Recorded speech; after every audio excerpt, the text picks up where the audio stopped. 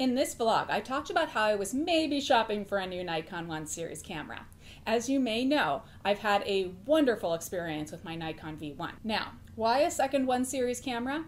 Originally, I bought the V1 with some hesitation, but within hours of trying it out, I was hooked. Over time, I've added several lenses, a speed light, this adapter to use my f-mount lenses, and I've really taken advantage of the video capabilities. In fact, despite how much I use the V1 for photography, I use it for my videos all the time. It's almost a permanent fixture here in my office, set up for video with the f-mount adapter on, and usually a prime lens or the 17-55 f2.8 DX lens. What this also means is that when I want to run out the door with a camera, I'm either detaching the video setup or grabbing a DSLR when I really want something smaller and lighter. I know, it's a first world problem not to have your favorite camera all ready to go. But you know what? I'm SnapChick, so when there's a will, there's a camera. I looked at a few different options. I like the upcoming Pentax Q7 that's soon to be released, and there are many micro four thirds options that are great for both video and stills.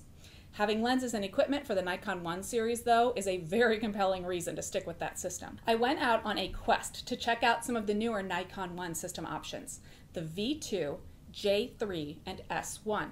They're all really nice. The V2 is the most fully featured, and it's grown a bit from the V1.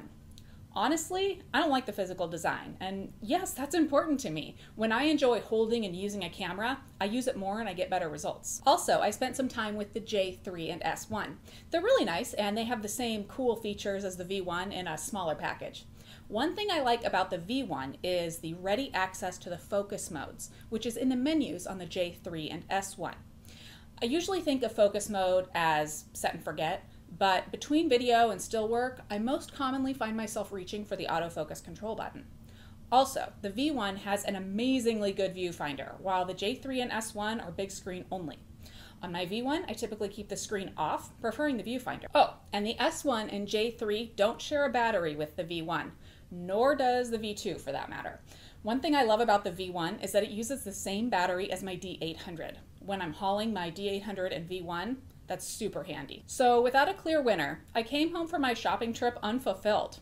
I did go to Chipotle though. Afterward, I was doing some random reading about the 1 series, trying to talk myself into a purchase. I was on stevehuffmanphoto.com, which is a great site that you should check out. And he mentioned a deal that Digital Rev is running on a white V1 kit with a 10mm f2.8 prime for about $275. I jumped over to Digital Rev and found the deal right away.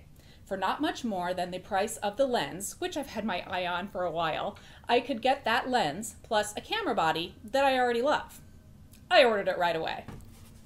It's not the newest kit on the block, but it goes for fire sale prices, and I couldn't be happier with the one that I already have. Which one will I use for video and which for stills?